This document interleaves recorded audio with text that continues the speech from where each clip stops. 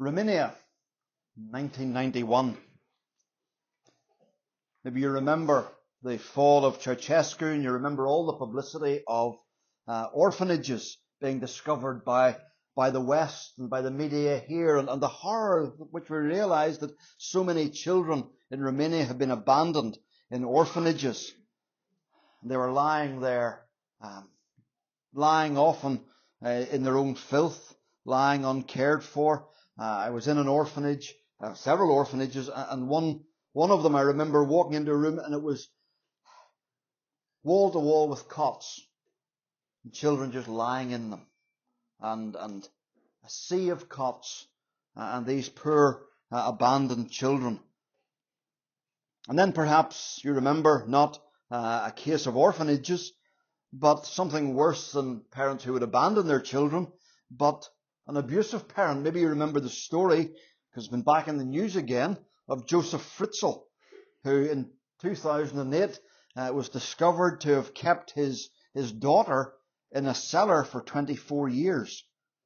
He had assaulted her, abused her, and fathered 7 children with her. 3, man's wife didn't know about this, but 3 were taken then upstairs and lived with the family. 1 died in infancy or in childbirth, and 3 of the children lived with their mum in the cellar for years.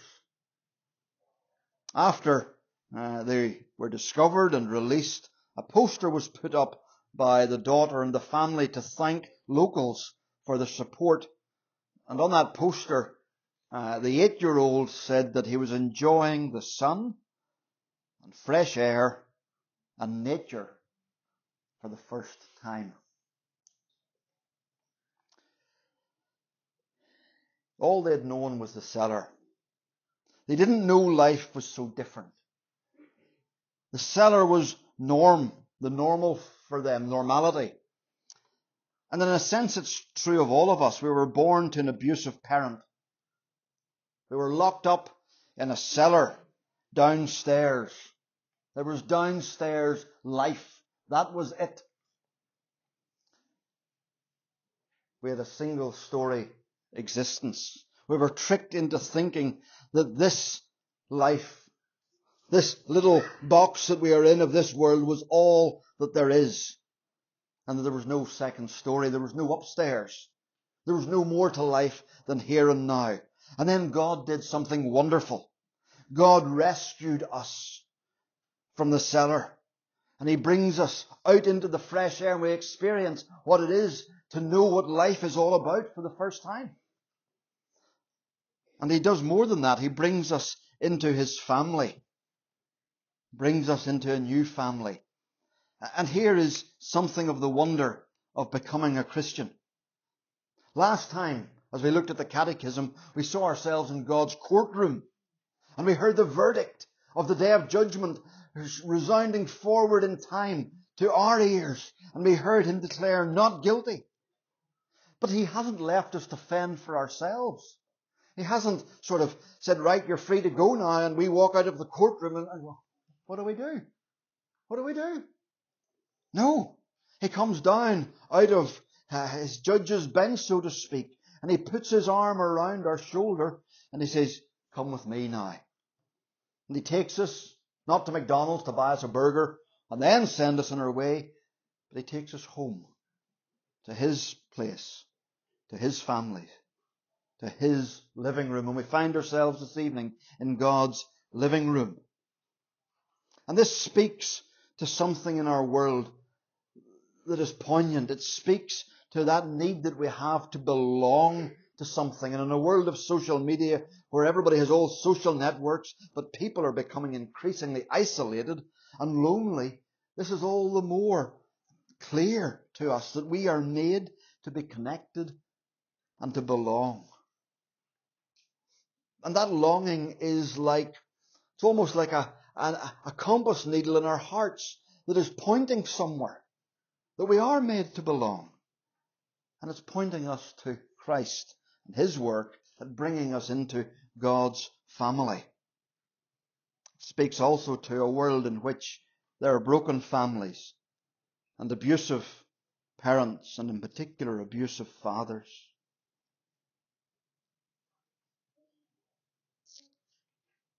But all of us need to grasp this wonderful truth that we're thinking of this evening of adoption. Christians easily forget how they should view God.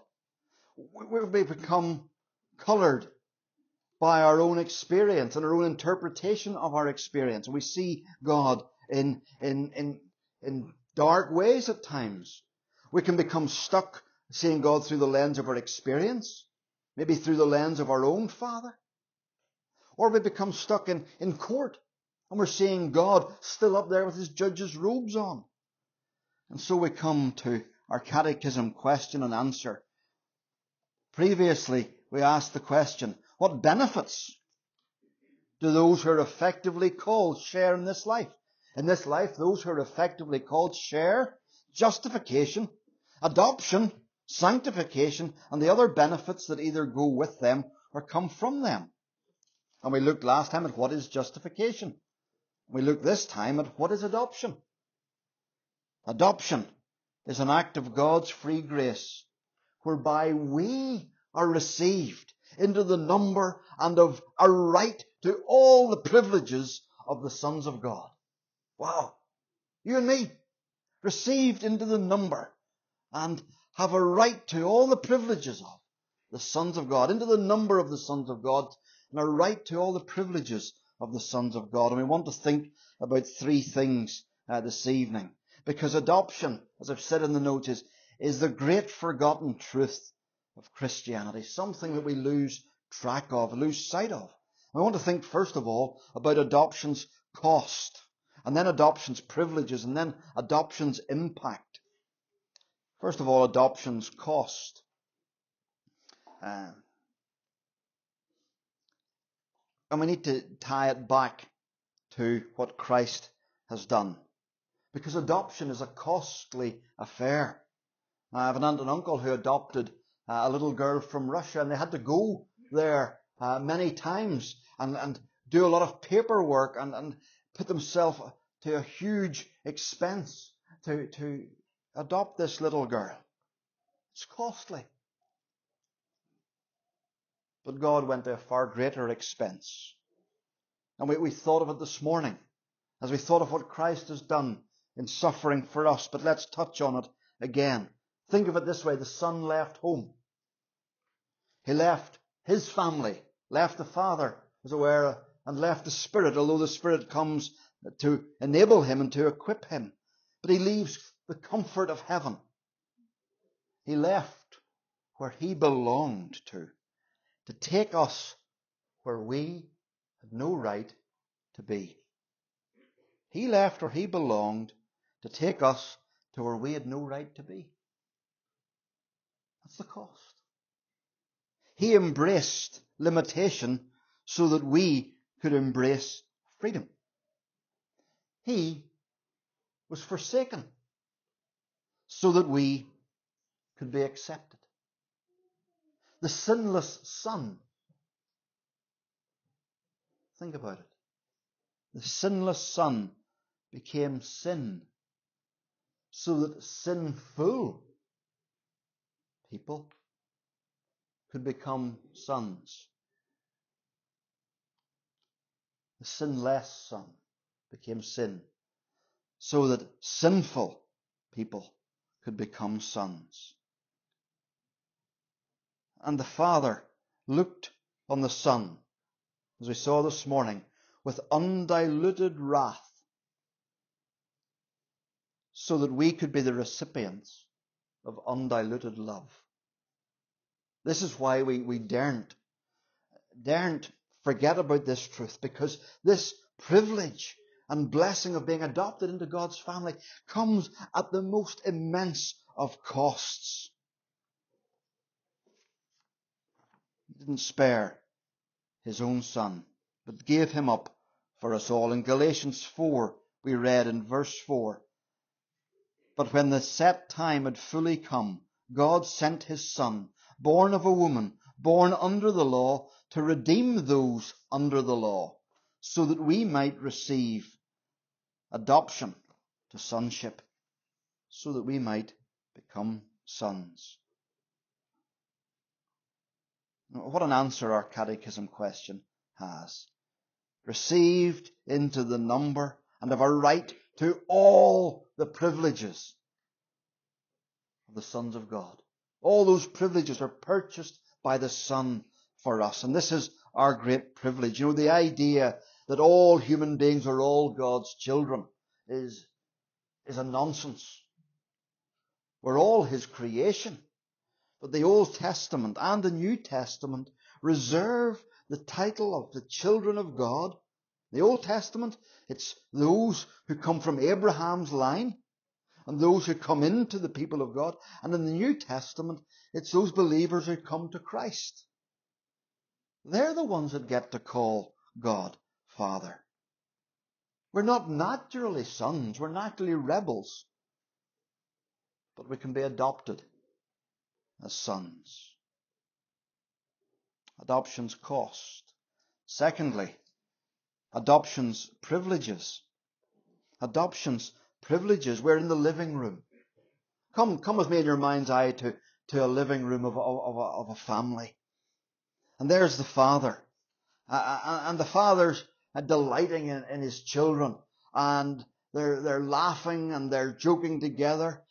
He's playing with them. There's another child doing homework and the father goes over and he's helping them with their homework so they can grow, so in their understanding.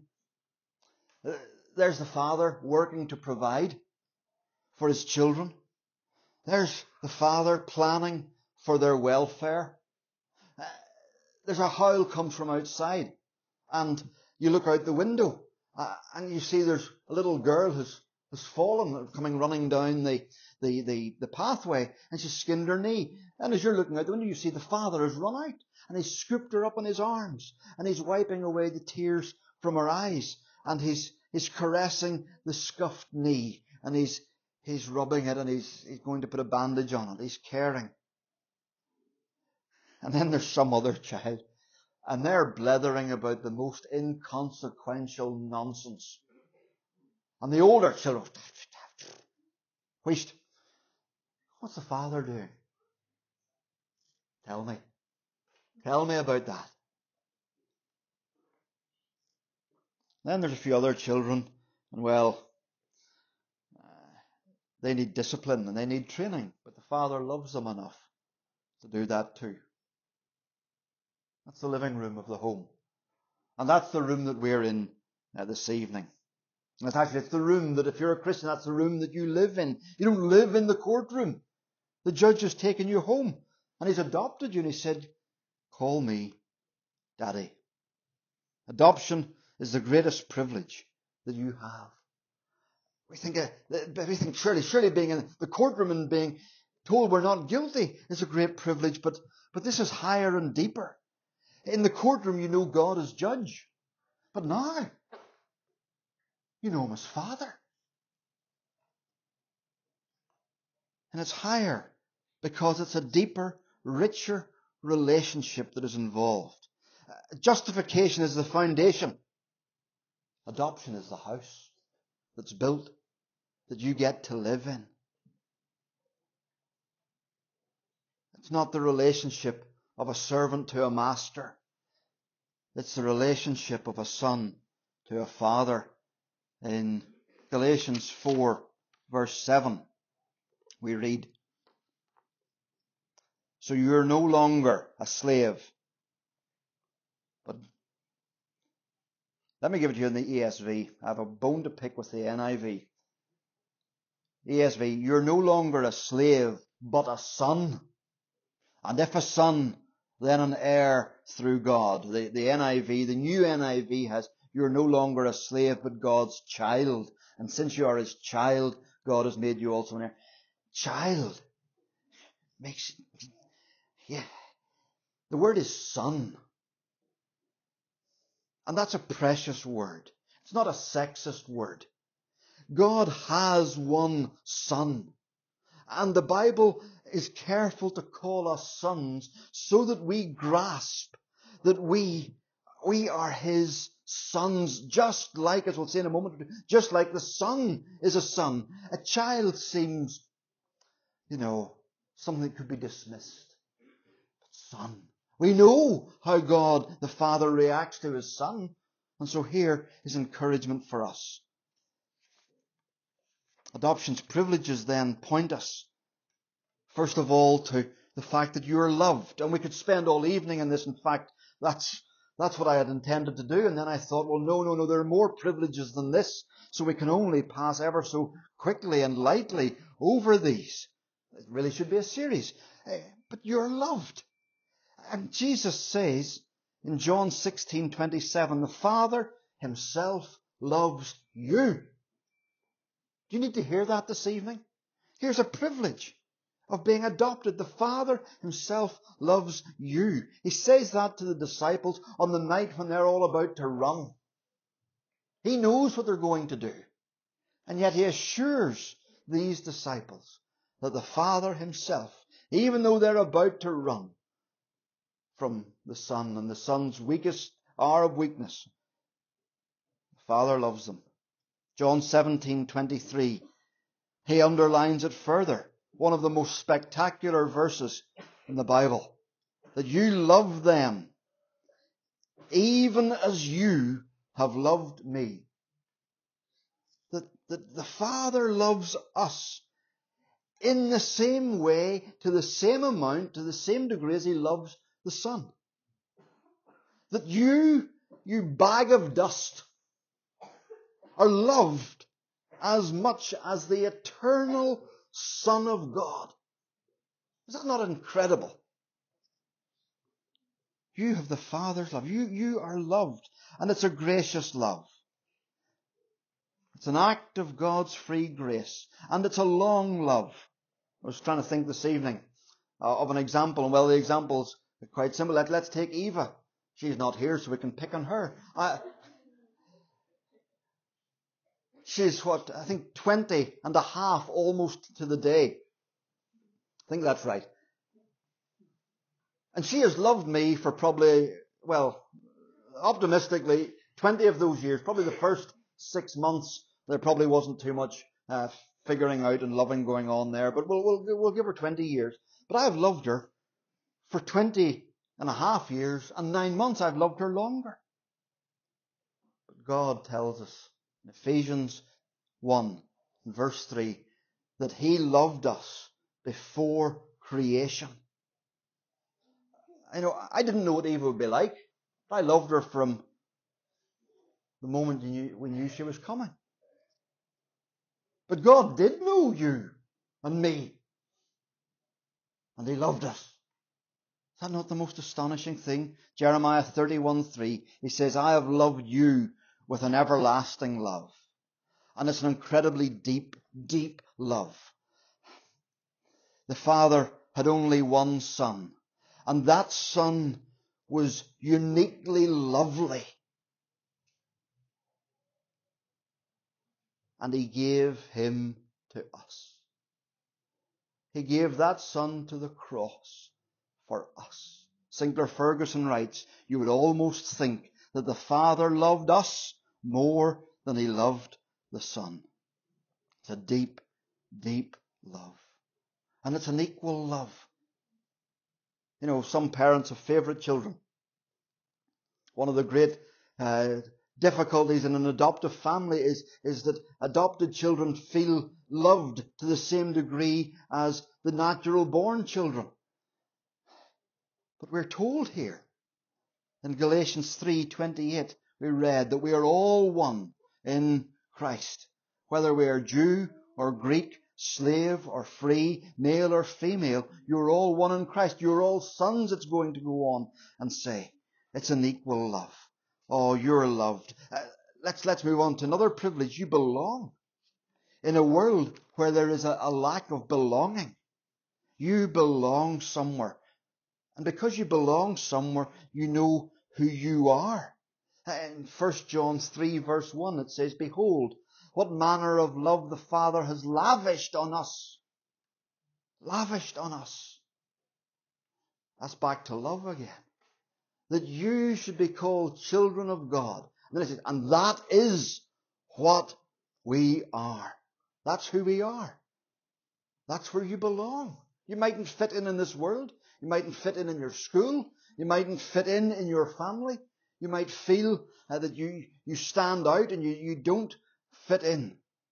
This is where you belong. In Psalm 68, we're told about the God who sets people in his family. And isn't it wonderful? We see the truth of this when we meet Christians from other places and other countries, and we've got an instant connection with them. They feel like family because they belong, and we belong. That's one of our great privileges. Another great privilege, you have access. You have access to the Father.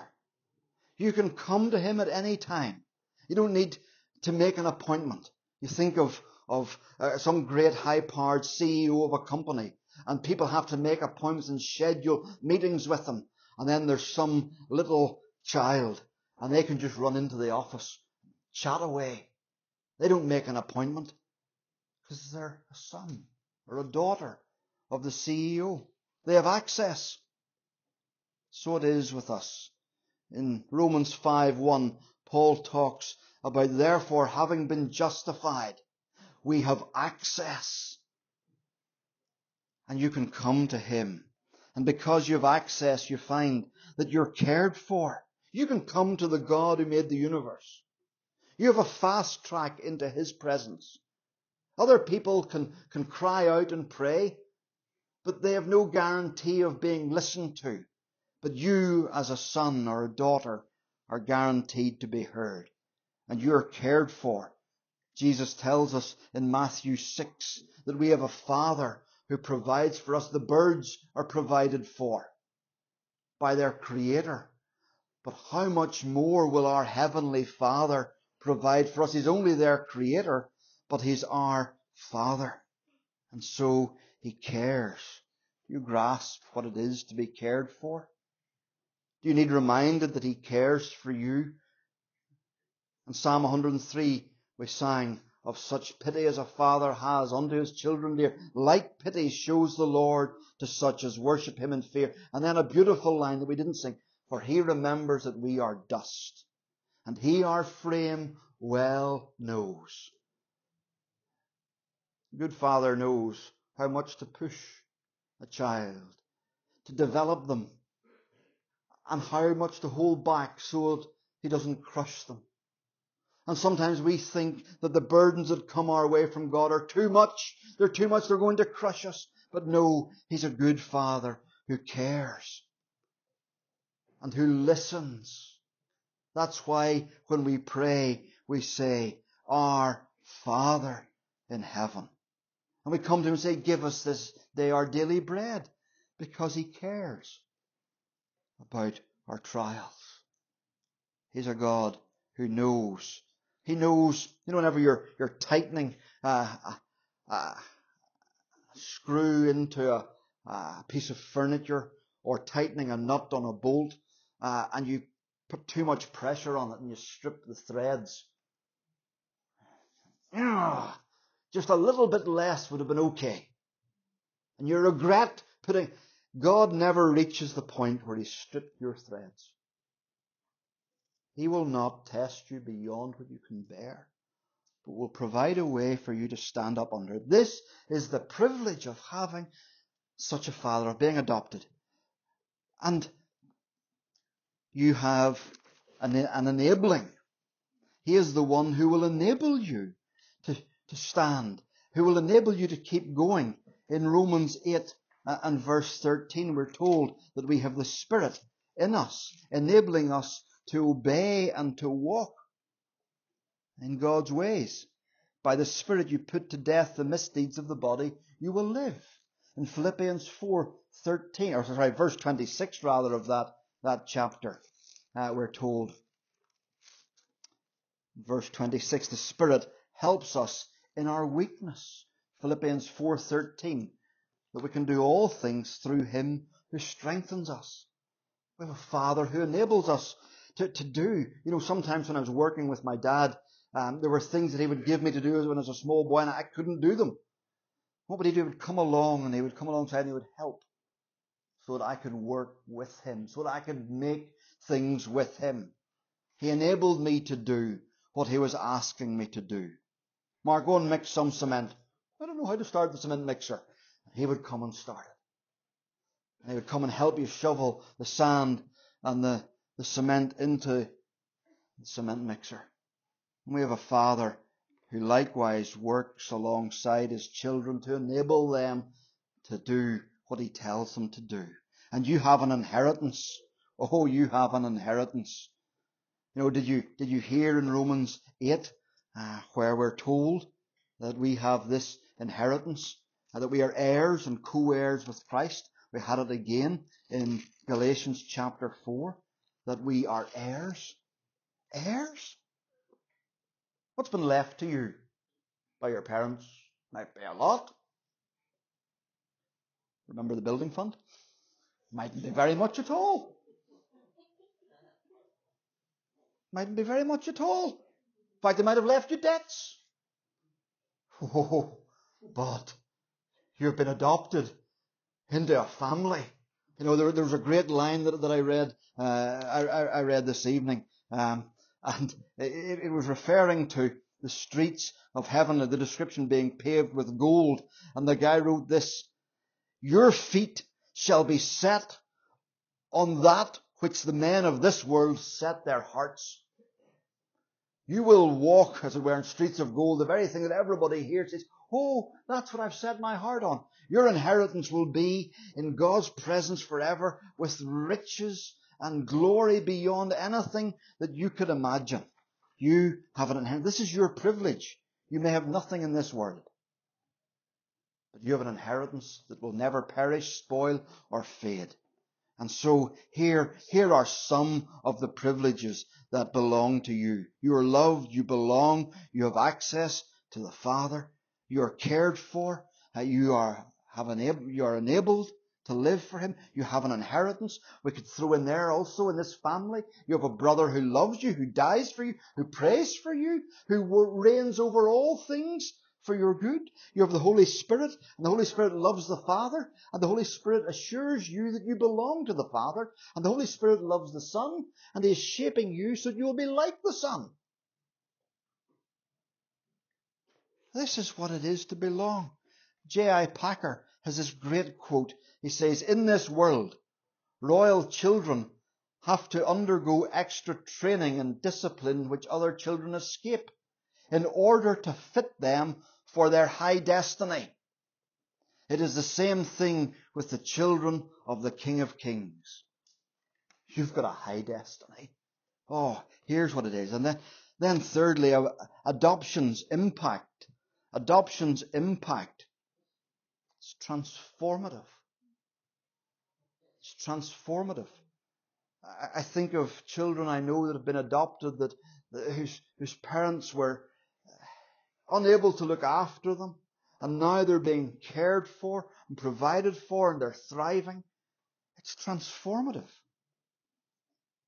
J.I. Packer says this: "If you want to find out how well a person understands Christianity, find out how much he makes of the thought of being God's child and of having God as his Father." Then he says this: "If this is not the thought that prompts and controls his worship and prayers and his whole outlook on life, it means that he does not understand Christianity very well at all." It's got to have an impact.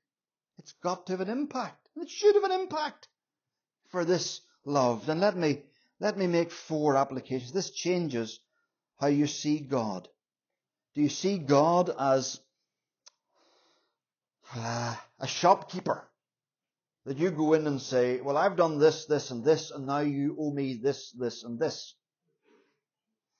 And if you're not happy with the goods that he is offering, then you storm out in a huff, never to enter that shop again for a long time.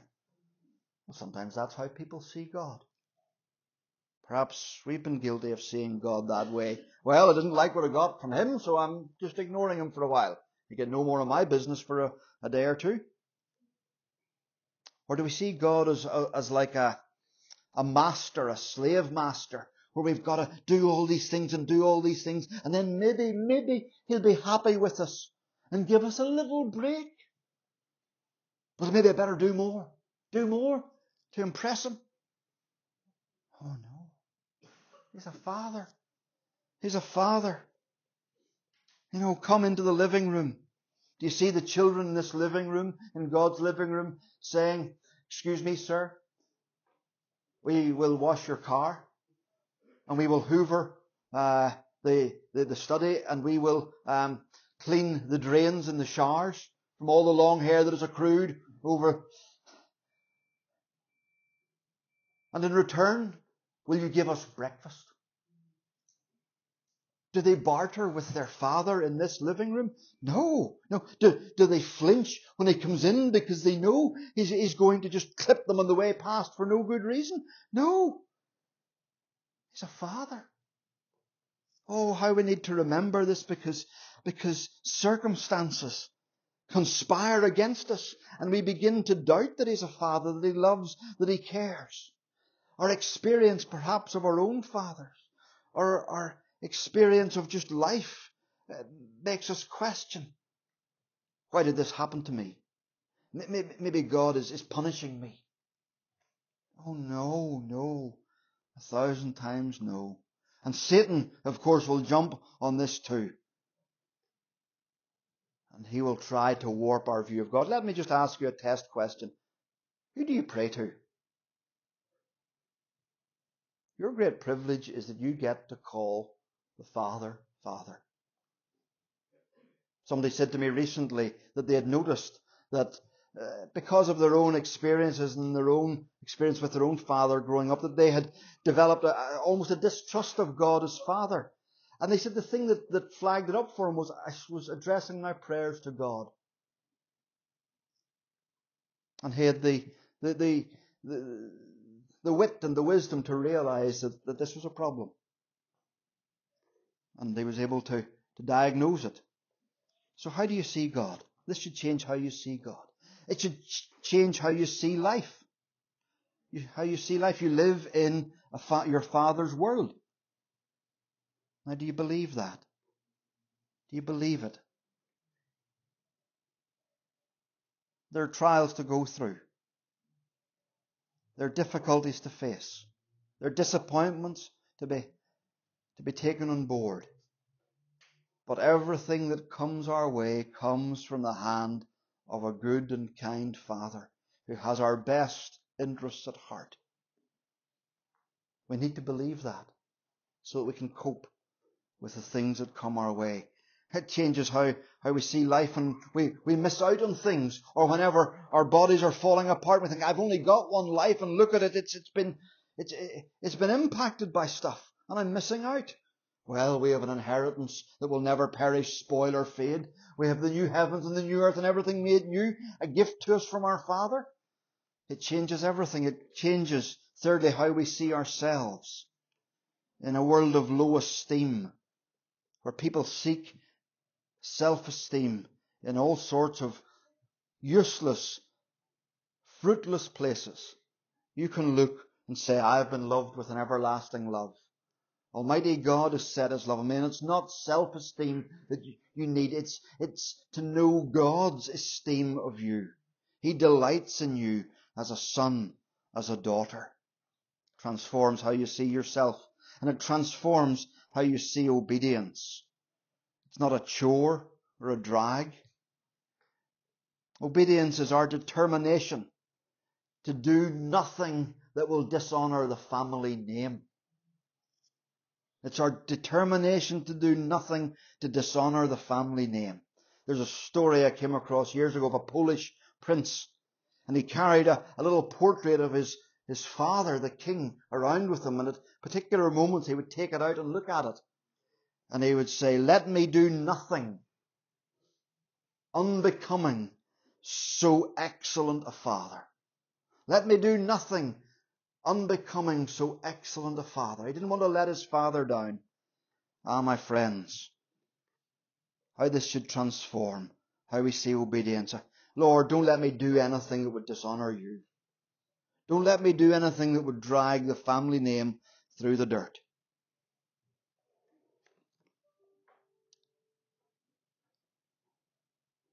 Let me finish with a question or two. This should impact our lives. Do we understand and value our adoption?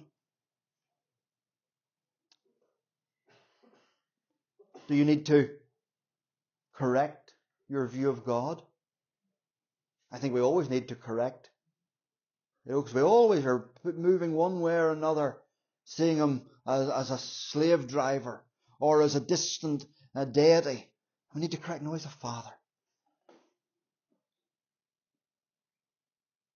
How will I remind myself of this privilege?